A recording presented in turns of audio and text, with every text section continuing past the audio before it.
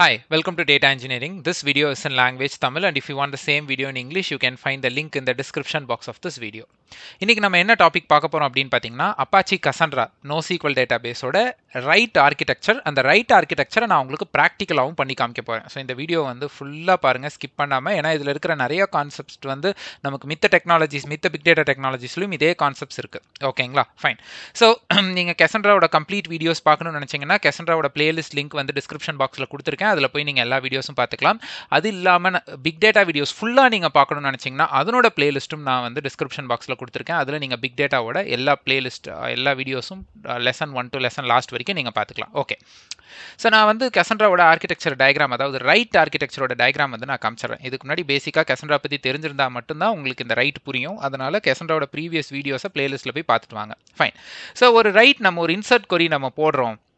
So Cassandra பொறுத்த வரைக்கும் peer to peer cluster அப்படிங்கிறது தெரியும். நீங்கள் எந்த நோட்லேருந்து வேணாலும் நீங்கள் என்ன பண்ணலாம்னா you can send the insert request. So இப்போ நீங்கள் ஒரு இன்சர்ட் பண்ணுறீங்க, ஒரு ரைட் பண்ணுறீங்க அப்படின்னா என்ன நடக்கும் அப்படின்னு பார்த்தீங்க அப்படின்னா, so first coordinator note. So எந்த நோடு உங்களோட ரெக்வஸ்ட்டை ப்ராசஸ் பண்ணுதோ அதை நம்ம கோஆர்டினேட்டர் நோடுன்னு சொல்லுவோம். ஃபஸ்ட்டு அது என்ன பண்ணுன்னா மெம் டேபிள், இது அந்தந்த நோடில் மெமரியில் தான் ஃபஸ்ட்டு நீங்கள் எழுதுகிற டேட்டா வந்து ரைட் ஆகும். அதே பேரலாக கமிட் லாக்லேயும் வந்து அப் அண்ட் ஒன்லி. ஸோ இந்த கமிட் லாகில் வந்து எல்லா ரைட் இன்ஃபர்மேஷனையும் அந்த கமிட் லாகில் அது வச்சுக்கும். ஒன்ஸ் சக்ஸஸ்ஃபுல் ரைட் ஆனோடனே அந்த கமிட் லாக் வந்து கிளியர் ஆகிடும். ஓகே, இப்போ நீங்கள் உங்கள் டேட்டா எங்கே இருக்கும் எழுதணுன்னேன்னு பார்த்தீங்கன்னா மெமரியில் தான் இருக்கும். இது டிஸ்க்கு வரவே வராது. ஸோ இந்த மெம் டேபிள் அப்படிங்கிறது உங்கள் ரேமில் இருக்கக்கூடிய ஒரு விஷயம். இந்த மெம் டேபிள்லேருந்து அப்போ என் டேட்டா வந்து டிஸ்க்கு போகும் அப்படின்னு பார்த்தீங்கன்னா 3 விஷயம். ஒன்று, இந்த மெம் டேபிளுக்குன்னு ஒரு சைஸ் இருக்கும். அந்த சைஸ் ஃபுல் ஆச்சுன்னா டிஸ்க்கு போயிடும். ரெண்டாவது, கிளஸ்டரை ரீஸ்டார்ட் பண்ணிட்டீங்கன்னா அது வந்து மெம் டேபிள்லேருந்து எல்லாத்தையும் டிஸ்க்கு அனுப்பிட்டு தான் ஸ்டாப் ஆகும். அடுத்து வந்து மேனுவலாக நீங்களே போயிட்டு மெம் டேபிள்லேருந்து டிஸ்க்கு போ அப்படின்னு நீங்களே சொல்லலாம். அதை நாங்கள் ஃப்ளஷ்னு சொல்லுவோம். அப்படி ஃப்ளஷ் பண்ணலாம். ஸோ 3 வகை தான். இதை Cassandra இன்டர்வியூலையும் கேட்கலாம். மெம் டேபிள்லேருந்து டிஸ்க்கு எப்படி டேட்டாவை நீங்கள் அனுப்ப முடியும், மெம் டேபிளில் இருக்கு ரைட் பண்ணோன்னே அடுத்து டிஸ்க்கு எப்படி போகணும்னா மேனுவலாக நீங்கள் ஃப்ளஷ் பண்ணலாம், இல்லை Cassandraவை ஸ்டாப் பண்ணலாம், இல்லை ரீஸ்டார்ட் பண்ணலாம். இல்லைனா மெம் டேபிளுக்குன்னு இருக்கிற அந்த சைஸ் வந்து ஃபில் ஆயிடுச்சுன்னா ஆட்டோமேட்டிக்காக டிஸ்க்கு போயிடும். இப்போ இங்கே பார்த்தீங்கன்னா நான் ஒரு இன்சர்ட் பண்ணுறேன், மெம் டேபிளில் இருக்கும். இப்போ நானே ஃப்ளஷ் பண்ணுறேன், இல்லை Cassandraவை ஸ்டாப் பண்ணுறேன், இல்லை இந்த சைஸ் ஆஃப் மெம் டேபிள் வந்து ஃபுல் ஆயிடுச்சுன்னா டிஸ்க்கு வந்துடும். ஸோ ஒவ்வொரு டைமும் அது ஃப்ளஷ் ஆகும் பொழுது, டிஸ்க்கு வரும்பொழுது ஒவ்வொரு டேபிளாக இங்கே கொடுத்துருக்காங்க பாருங்கள், அந்த மாதிரி வரும். ஸோ ஃபைனலாக இந்த ஃபைல்ஸ் எல்லாத்தையும் கம்பேக்ஷன் பண்ணுறாங்க. அது என்னன்றது நான் உங்களுக்கு சொல்கிறேன். எதுக்காக கம்பேக்ஷன் பண்ணாது, அப்படி அப்படியே விட்டுறலாம் இல்லை அப்படின்னு நீங்கள் நினைக்கலாம். பட் அதுவும் நான் சொல்கிறேன். அதேமாதிரி ரைட்ஸ் அப்படிங்கிறது இன்சர்ட் மட்டும் கிடையாது, ஈவன் அப்டேட் கூட ரைட் தான். ஃபஸ்ட்டு நீங்கள் 1, கௌதம்னு போடுவீங்க. அதுக்கப்புறம் அந்த 1லேயே வந்து கௌதமை வந்து இப்போ சரவணான்னு மாற்றணும்னா அது ஒரு அப்டேட். ஸோ நீங்கள் ரெண்டுமே பண்ணுவீங்க. ஓகேங்களா, ஸோ அதையும் நான் உங்களுக்கு எக்ஸ்பிளைன் பண்ணுறேன். ஸோ எப்படி இந்த அப்சர்ட் சினாரியோஸும் நம்ம வந்து பண்ணுறோம் இந்த ரைட்டில். ஸோ இப்போ வந்து நம்ம ஆர்கிடெக்சர் டயக்ராமாக பார்த்தாச்சு, அவ்வளோதான். ஸோ ஃபைனலாக உங்கள் டிஸ்க்கு வரதை நாங்கள் SSTன்னு சொல்லுவோம். ஃபுல் ஃபார்ம் வந்து ஷார்ட்டட் ஸ்ட்ரிங் டேபிள்ஸ் அப்படின்னு சொல்லுவோம். இது வந்து it's kind of an immutable, you cannot change. ஓகேங்களா, டிஸ்க்கு வந்ததுக்கப்புறம் the format of data is immutable. Okay, so அந்த டிஸ்கில் டேரெக்டாக போய் நம்ம சேஞ்ச் பண்ண முடியாது. Again it has to right வழியாக ப்ராசஸ் நடந்து மெம் டேபிள் டு டிஸ்க் அந்த மாதிரி வரணும். ஓகேங்களா, ஸோ இங்கே இருக்கிற ஒவ்வொரு ஃபைல்ஸும் இன்சர்ட்ஸாகவும் இருக்கலாம், அப்டேட்டாகவும் இருக்கலாம். ஒவ்வொரு ஃப்ளஷுக்கும் இந்த மாதிரி ஒரு ஃபைல்ஸ் தனியாக கிரியேட் ஆகிடும். எல்லாத்தையுமே நான் இப்போ உங்களுக்கு காமிக்கிறேன். ஃபைன். இப்போ நம்ம என்ன பண்ணலாம்னா, நான் Cassandra சர்வீஸ் ஸ்டார்ட் பண்ணிட்டேன். இப்போ நான் வந்து SQL SHக்குள்ளே இருக்கேன். நான் வந்து ஒரு கீ ஸ்பேஸ் வந்து கிரியேட் பண்ணிக்கிறேன். அதுதான் டேட்டா பேஸ் இல்லையா. ஸோ இப்போ வந்து நான் டெஸ்ட்டுன்னு சொல்லிட்டு நான் கிரியேட் பண்ணுறேன். ரெப்ளிகேஷனோட கிளாஸ் வந்து சிம்பிள் ஸ்ட்ராட்டஜி. ரெப்ளிகேஷன் வந்து நான் 1ன்னு கொடுத்துக்கிறேன், ஏன்னா இது சிங்கிள் நோட். ஓகேங்களா, என்டர். இப்போ நம்ம என்ன பண்ணிட்டோம், நம்ம ஒரு கீ ஸ்பேஸ் வந்து கிரியேட் பண்ணியாச்சு. இப்போ அதுக்குள்ளே நான் போயிட்டேன். இப்போ ஒரு டேபிள் கிரியேட் பண்ணுறேன். கிரியேட் டெமோ அப்படின்ற ஒரு டேபிள். அதுக்கப்புறம் சீரியல் நம்பர், இதில் வந்து இன்ட்டு, இதை வந்து நான் ப்ரைமரி கீயாக நான் வந்து செட் பண்ணிக்கிறேன்.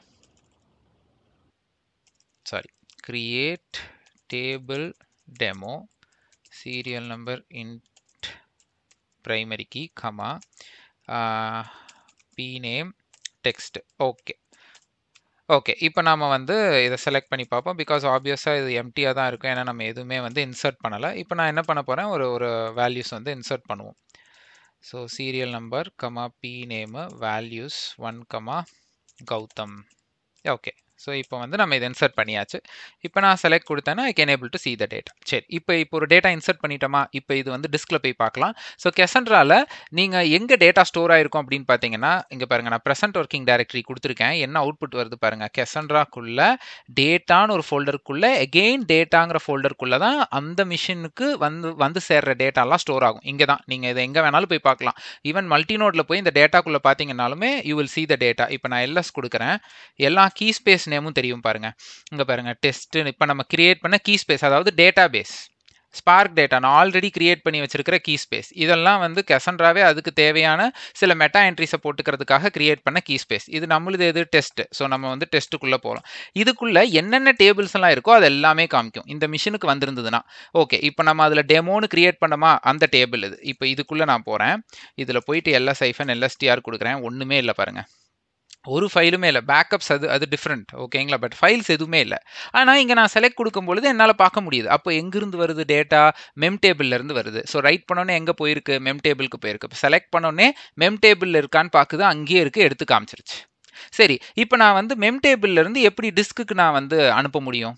நான் வந்து 3 விஷயம் சொன்னேன். ஒன்று, அந்த மெம் டேபிளுக்கான மெமரி ஃபுல் ஆகணும், இல்லை Cassandraவை ஸ்டாப் பண்ணணும், இல்லைனா வந்து நீங்களே மேனுவலாக ஃப்ளஷ் பண்ணலான்னு சொன்னேன். இப்போ நான் என்ன பண்ண போறேன்னா, நானே மேனுவலாக ஃப்ளஷ் பண்ண போகிறேன். அதுக்கு வந்து Cassandraவே வந்து கமெண்ட்ஸ் கொடுக்குறாங்க, ஓகேங்களா? So bin/node tool space flush அந்த கீ ஸ்பேஸோட நேம், என்டர். இப்போ வந்து என்ன ஆயிடுச்சுன்னா ஃப்ளஷ் ஆயிடுச்சு. இப்போ நான் போயிட்டு உங்களுக்கு இதே ls-lstr கொடுக்குறேன். எம்டின்னு வந்தது, இங்கே பாருங்க, இப்போ ஃபைல்ஸ் வந்துருச்சு. இதில் எந்த ஃபைலில் நமக்கு டேட்டா இருக்குன்னு பார்த்தீங்கன்னா, இதுக்குள்ளே மட்டும்தான் நமக்கு டேட்டா இருக்கும். data.db இதில் தான் இருக்கும், ஓகேங்களா? இதை டேரெக்டாக ஓப்பன் பண்ணி பார்க்க முடியாது. இதுக்கு எகெயின் அவங்க ஒரு டூல் கொடுக்குறாங்க, அது வழியாக நம்ம ஓப்பன் பண்ண முடியும். பட் இப்போதைக்கு பார்த்தீங்கன்னா நமக்கு இதுக்குள்ளே தான் இருக்கும். ஸோ நீங்கள் ஒவ்வொரு ஃப்ளஷ் பண்ணும்பொழுதும் இந்த மாதிரி ஒவ்வொரு 8 ஃபைல்ஸ் வந்து விழுகும். இப்போ வந்து நான் அடுத்து ஒரு 1000 ரெக்கார்டை நான் இன்சர்ட் பண்ணுறேன். 1000 ரெக்கார்டு இன்சர்ட் பண்ணதுக்கப்புறம் நான் ஃப்ளஷ் பண்ணேன்னா இன்னொரு செட் ஆஃப் ஃபைல்ஸ் வரும். ஏன்னா நிறைய பேர் கன்ஃபியூஸ் ஆவாங்க. நீங்கள் வந்து இப்போ ஒரு இன்சர்ட் பண்ணியிருக்கீங்க, ஃப்ளஷ் பண்ணீங்க, வரும். அப்போ நான் 1000 ரெக்கார்டு போட்டேன்னா எனக்கு 1000 செட் ஆஃப் இந்த ஃபைல்ஸ் கிரியேட் ஆகுமா? அப்படி கிடையாது. ஸோ ஒவ்வொரு ஃப்ளஷுக்கும் தான் இந்த 8 ஃபைல்ஸ் கிரியேட் ஆகும். அந்த ஒவ்வொரு ஃப்ளஷுக்கு முன்னாடி நீங்கள் 10,000 ரெக்கார்ட் போட்டிருந்தாலும் சரி, 1 மில்லியன் ரெக்கார்ட் போட்டிருந்தாலும் சரி, ஒரு ஃப்ளஷ் பண்ணீங்கன்னா இந்த 8 ஃபைல்ஸ் கிரியேட் ஆகும். அதில் வந்து index information, filter information, table of content, டிஓசினா table of content, compression information எல்லாமே அதில் வரும். அதில் நம்ம டேட்டா இருக்கக்கூடியது பார்த்தீங்கன்னா இதுதான். சரி, இப்போ நம்ம இன்னொன்று பண்ணுவோம். என்னன்னா, இப்போ நம்ம வந்துட்டு இதுலேயே போவோம். இப்போ நான் வந்து இன்னொரு இன்சர்ட் போடுறேன். இப்போ வந்து நான் 2, சம் நேம் கௌதமே கொடுத்துக்கிறேன். ஓகே, இப்போ வந்து நான் செலக்ட் கொடுக்குறேன். எனக்கு 2 ரெக்கார்டு வருது. இப்போ 2வது ரெக்கார்டு எங்கே இருக்கும்? மெம் டேபிளில் தான் இருக்கும், டிஸ்க்கு இன்னும் வந்திருக்காது. இப்போ நான் என்ன பண்ணுறேன்? ஒரு 3வது ரெக்கார்டு போடுறேன். 3வது ரெக்கார்டு, அடுத்து 3rd ரெக்கார்ட் போடுறேன். இப்போ செலக்ட் பண்ணுறேன். இப்போவும் எங்கிருந்து 2nd and 3rd ரெக்கார்டு எங்கிருந்து வந்திருக்கும்னா மெம் டேபிள்ல இருந்து தான் வந்திருக்கும். ஃபர்ஸ்ட் ரெக்கார்டு மட்டும்தான் டிஸ்க்ல இருந்து வரும், ஏன்னா நம்ம அதை ஃப்ளஷ் பண்ணி டிஸ்க்கு அனுப்பியாச்சு. இப்போ இங்க பார்த்தீங்க அப்படின்னா, நான் ஸ்க்ரீனை கிளியர் பண்ணுறேன். இப்போ 8 ஃபைல்ஸ் இருக்கா? இப்போ நான் போயிட்டு திரும்பவும் ஃப்ளஷ் பண்ணுறேன். ஏன்னா 2வது ரெக்கார்டும் 3வது ரெக்கார்டும் மெம் டேபிள்ல இருந்து நமக்கு டிஸ்க்கு வரணும். ஃப்ளஷ் ஓகே பண்ணியாச்சு.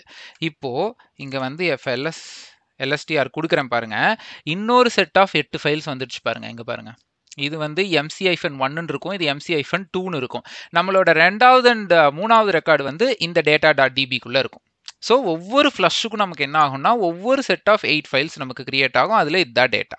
ஸோ இப்போ நம்ம ஆர்கிடெக்சரில் எது வரைக்கும் பார்த்துருக்கோம்? மெம் டேபிளுக்கு வந்துருச்சு, அதுக்கப்புறம் டிஸ்கில் இல்லைன்னு தெரிஞ்சுக்கிட்டோம். அப்போ ஆப்வியஸாக மெம் டேபிளில் இருக்குங்கிறது தான் அர்த்தம். இப்போ அதுக்கப்புறம் நம்ம ஃப்ளஷ் பண்ணி மேனுவலாக நம்ம வெயிட் பண்ண முடியாது, அந்த மெமரி சைஸ் ஃபில் ஆகிற வரைக்குமோ, இல்லை Cassandraவை ஸ்டாப் பண்ணிட்டு இருக்கணும். அதுக்கு பதிலாக நாமளே ஃப்ளஷ் பண்ணிட்டா, ஸோ ஃப்ளஷ் பண்ணி உங்களுக்கு டிஸ்க்கு வரதையும் காமிச்சிட்டேன். ஸோ டிஸ்க்கு வரும்பொழுது ஒவ்வொரு டைமும் ஒரு 8 ஃபைல்ஸாக வருது.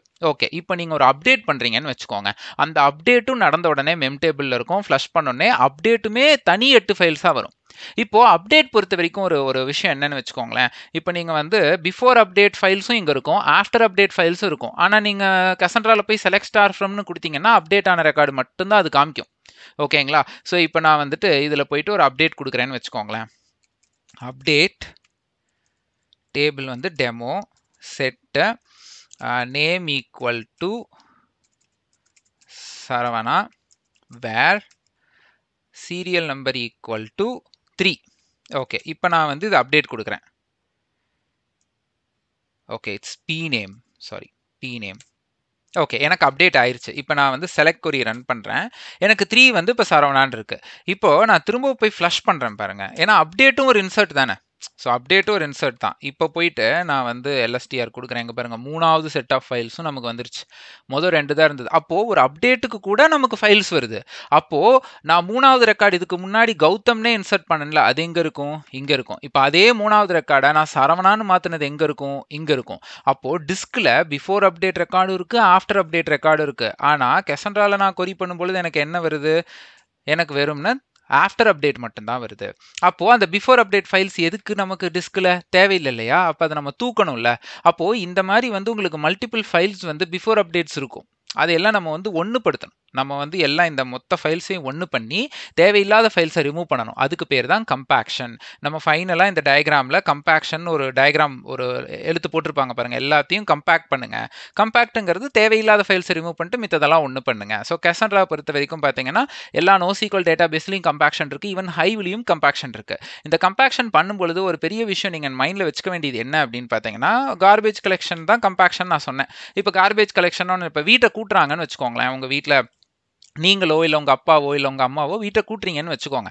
அப்ப நம்ம என்ன சொல்லுவோம்? எந்த வேலையும் செய்யாதீங்க, யாரும் குறுக்க நெருக்க போகாதீங்கம்போம். எதுக்காக அது சொல்றோம்னா, நம்ம கூட்டுற வேலை வந்து ஒழுங்கா நடக்காது. அப்போ நம்ம ஒரு கம்பேக்ஷன் பண்ணும் பொழுது அ அ நடந்துகிட்டு இருக்கிற சில விஷயத்த நம்ம அப்படியே ஸ்டாப் பண்றோம். அப்போ நீங்க இதே ஒரு கம்பேக்ஷன் ஒரு டேபிள் மேல பண்றீங்க அப்படின்னா, அப்போ ரீட் அண்ட் ரைட் நடந்துட்டு இருக்கிறதும் அஃபெக்ட் ஆகும் இல்லையா? ஸோ கம்பேக்ஷன் பண்ணா அது நடக்கும். எந்த டேட்டாபேஸ் எடுத்துக்கிட்டீங்கன்னாலும் கம்பேக்ஷன் பண்ணும் பொழுது நம்ம ரீட் அண்ட் ரைட் வந்து அஃபெக்ட் ஆகுறதுக்கு வாய்ப்பு இருக்கு, டிலே ஆகுறதுக்கு வாய்ப்பு இருக்கு. அதனால இந்த கம்பேக்ஷனை வந்து ரிப்பீட்டடா ரன் பண்ண மாட்டோம். லைக் எண்ட் ஆஃப் த டே இல்ல வீக்லி ஒன்ஸ் இல்ல வீக்லி ட்வைஸ் அப்படிதான் பண்ணுவோம். அது டிபெண்ட்ஸ் ஆன் நம்மளோட ஜாப் எப்போ ஓடணும், அப்போ கொண்டு போய் இதை ரன் பண்ணா நமக்கு வந்து ஸ்ட்ரைக் ஆகும். அதெல்லாம் பார்த்து நம்ம டிசைட் பண்ணணும். இப்போ என்னோட யூஸ் கேசஸ்ல நான் வந்து டெய்லி எண்ட் ஆஃப் டேவும் பண்ணியிருக்கேன் கம்பேக்ஷன் அந்த டேபிளுக்கு, வீக்லி ஒன்ஸும் பண்ணியிருக்கேன். ஏன்னா வீக்லி ஒன்ஸ் பண்ணும்பொழுது ஏன் டெய்லி பண்ணலன்னு நீங்க கேட்கலாம். வீக்லி ஒன்ஸ் அப்போ என்னன்னா என்னோட டேபிள் வந்து ஹைலி பிஸி, ரொம்ப பிஸி டேபிள். நிறைய பேர் ரீட் பண்ணிட்டே இருப்பாங்க. நான் அவங்களெல்லாம் ஒரு நிமிஷம் இருங்க, நான் டெய்லி பண்ணணும்னு சொன்னா ஒத்துக்க மாட்டாங்க. ஸோ நாங்க என்ன பண்ணுவோம்னா எண்ட் ஆஃப் டே பண்ணுவோம். சரி இதை அப்படியே விட்டுறலாம்ல, எதுக்கு கம்பேக்ஷன் பண்ணணும்னா ஒரு கட்டத்துக்கு மேல உங்களோட ரீட் ரெக்வஸ்ட் வந்து ரொம்ப ஸ்லோ ஆயிடும். ரொம்ப ஸ்லோ ஆயிடும். ஏன்னா அந்த ரீடு வந்து பிஃபோர் அண்ட் ஆஃப்டர் மல்டிபிள் ஃபைல்ஸையும் படிக்கணும். படிச்சுட்டு அதுல எது வேணுமோ அதை எடுக்கும். ஸோ ஃபைல்ஸ் பிஃபோர் அப்டேட் இல்லாம ஆஃப்டர் அப்டேட் மட்டும் இருந்ததுன்னு வச்சுக்கோங்களேன், டக்குன்னு அதை மட்டும் படிச்சு எடுத்துடலாம்ல. ஸோ நல்ல டிஃபரன்ஸ் தெரியும். நீங்க கம்பேக்ஷன் பண்ணதுக்கப்புறம் சூப்பர் ஃபாஸ்ட்டாக ஓடும் டேபிள். அதே நீங்க கம்பேக்ஷன் பண்ணிலாம் மெதுவாக தான் ஓடும். பட் நீங்க தான் டிசைட் பண்ணணும் எப்போ ஓட்டணும். ஆனால் ரொம்ப ஃப்ரீக்வெண்ட்டாகவும் ஓட்டக்கூடாது. ஃபைன். ஸோ இப்போ இதை நம்ம கம்பேக்ஷன் பண்ணிடுவோம். ஸோ இப்போ இதில் ஒன்றும் இல்லை, இதே தான் நீங்கள் வந்து ஃப்ளஷ்ஷை ரிமூவ் பண்ணிட்டு கம்பேக்ட் அப்படின்னு போடணும். COMPACT compact. இப்போ கம்பேக்ஷன் ஆயிடுச்சு. இப்போ இதையே நான் போய் LSTR கொடுக்குறேன். இப்போ பாருங்க நமக்கு 3 செட் ஆஃப் ஃபைல்ஸ் இருக்கு. ஒன்று இதெல்லாம் 1, அப்புறம் இதெல்லாம் 2, அப்புறம் இதெல்லாம் 3வது செட். இப்போ எல்லாம் மெர்ஜ் ஆகிடும் பாருங்க. மெர்ஜ் ஆகிட்டு 4ன்னு காமிச்சிருச்சு. அவ்வளோதான். So before update after update எல்லாம் சேர்ந்து ஒரே ஒரு ரெக்கார்டு அண்ட் இன்சர்ட்ஸ் இதெல்லாம் மட்டும்தான் இதில் இருக்கும். இப்போ 3 ரெக்கார்டு மட்டும்தான் இதில் இருக்கும். ஸோ இங்கே நான் செலக்ட் ஸ்டார் ஃப்ரம் போட்டேன்னா எனக்கு எந்த சேஞ்சுமே இருக்காது, அதே ரெக்கார்ட்ஸ் தான் இருக்கும். பட் என்னோட அன்வான்ட் ஃபைல்ஸ் எல்லாம் போயிடுச்சு. ஸோ இது கம்பேக்ஷன் ப்ராசஸ். ஸோ உங்களுக்கு ஒரு ரைட் ப்ராசஸ் பேக்ரவுண்டில் எப்படி நடக்குதுங்கிறத உங்களுக்கு நான் அப்படியே சொல்லி காமிச்சிட்டேன். இப்போ நீங்கள் வந்து இதை Cassandraல ஒரு ஃபங்க்ஷன் இருக்குது, அது கூட நான் உங்களுக்கு போட்டு காமிக்கிறேன். ட்ரேசிங் ஆன் அப்படின்னு சொல்லிட்டு ஒன்று இருக்குது. இது எதுக்கு அப்படின்னு பார்த்தீங்கன்னா, நீங்கள் ஒரு கொரி ரன் பண்ணும்பொழுது பேக்ரவுண்டில் எப்படி அந்த கொரி என்ன நடக்குதுங்கிற அந்த பிளான் கிடைக்கும். இப்போ நான் இதில் இன்சர்ட் பண்ணுறேன் பாருங்கள். 3 ஆல்ரெடி இருக்கு இல்லையா, நான் 4 போட்டுக்கிறேன் பாருங்கள். இதில் வந்து ஸ்டேட்மெண்ட்டை ப்ரிப்பேர் பண்ணுது, அந்த இன்சர்ட் ஸ்டேட்மெண்ட்டை பார்ஸ் பண்ணுது, அண்ட் தென் ரெப்ளிகேஷன் ஸ்ட்ராட்டஜி பார்க்குது, கமிட் லாக்லையும் அப்பெண்ட் பண்ணிட்டு மெம் டேபிளில் கொண்டு போய் போடுறதோட முடிஞ்சிருச்சு. ஏன்னா ரைட் ரெக்வஸ்ட் அவ்வளோதான் இல்லையா. அதுக்கப்புறம் ஃப்ளஷ் பண்ணால் டிஸ்க்கு போகும், அதுக்கப்புறம் கம்பேக்ஷன் அதை நம்ம எக்ஸ்ட்ரா பார்த்தோம். ஸோ ஒரு ரைட் ஆர்கிடெக்சரோட பிளானே இங்கே வந்துருச்சு பாருங்க. ஸோ இதே தான் உங்களுக்கு நான் ப்ராக்டிக்கலாக அப்படியே ஃபுல்லாக நான் சொன்னேன். ஸோ இந்த ரைட் ஆர்கிடெக்சர் வந்து ப்ராக்டிக்கலாக நம்ம பண்ணியாச்சு. இதில் நிறையா கான்செப்ட்ஸ் நீங்கள் இன்னி படிக்க போகிற டிஃப்ரெண்ட் டெக்னாலஜிஸில் கண்டிப்பாக வரும். கம்பேக்ஷன் வரும், இந்த மெம் டேபிள் கான்செப்ட் வரும், அதே மாதிரி ஃப்ளஷிங், இது எல்லாமே டேட்டா பேஸில் காமனான ஒரு விஷயம். ஸோ இந்த வீடியோ உங்களுக்கு பிடிச்சிருந்துன்னா சப்ஸ்கிரைப் பண்ணுங்க, உங்க ஃப்ரெண்ட்ஸ் அண்ட் கொலீக்கு ஃபார்வர்ட் பண்ணுங்க. Cassandra வீடியோஸோட பிளேலிஸ்ட்டும் பிக் டேட்டா கோர்ஸ் வீடியோ பிளேலிஸ்ட்டும் அங்கே இருக்கு, எல்லாத்தையும் போய் பாருங்க. அண்ட் தென் நான் இன்னொரு புது சேனல் ஸ்டார்ட் பண்ணியிருக்கேன். அது வந்து completely for digital marketing, YouTube, Instagram, அது மாதிரி ரிலேட்டட் வீடியோஸ். ஸோ அந்த சேனலோட லிங்க்கும் டிஸ்கிரிப்ஷன் பாக்ஸில் இருக்கு. அதை கிளிக் பண்ணி அதுக்கும் இதே மாதிரி சப்போர்ட் பண்ணுங்க, சப்ஸ்கிரைப் பண்ணுங்க. தேங்க்ஸ் ஃபார் வாட்சிங்.